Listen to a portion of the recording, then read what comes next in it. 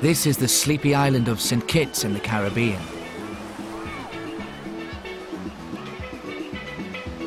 "300 years ago, Vervet monkeys were brought here from West Africa along with slaves serving the rum industry.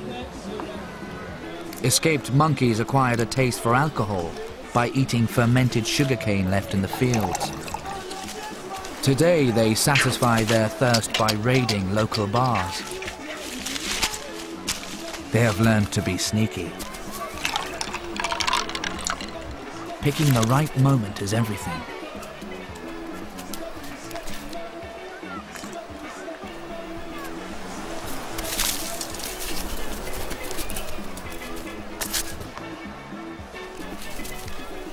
For years, the monkeys have been studied for insights into our own drinking habits.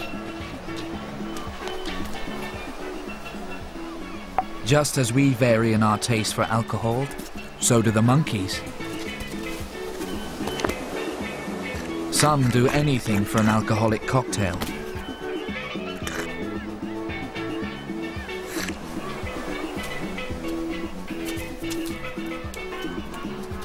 But just as some people are teetotal, so are some monkeys. These reject alcohol in favor of soft drink.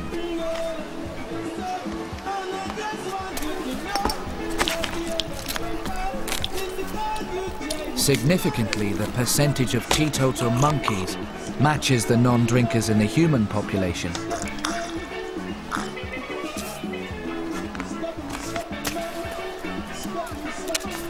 In line with human habits, most drink in moderation.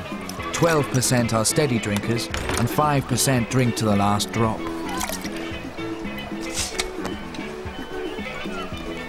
This similarity between us shows that a liking for alcohol is determined mainly by our genes.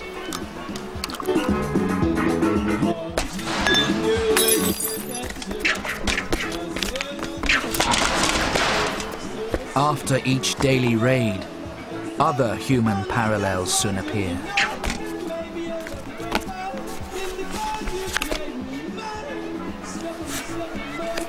But unlike us, monkeys that are heavy drinkers make better leaders, respected by other monkeys.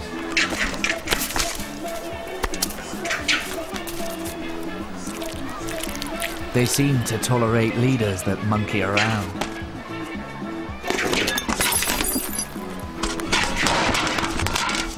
Like monkeys, our taste for alcohol began when we scoured the forest for ripe, fermenting fruit.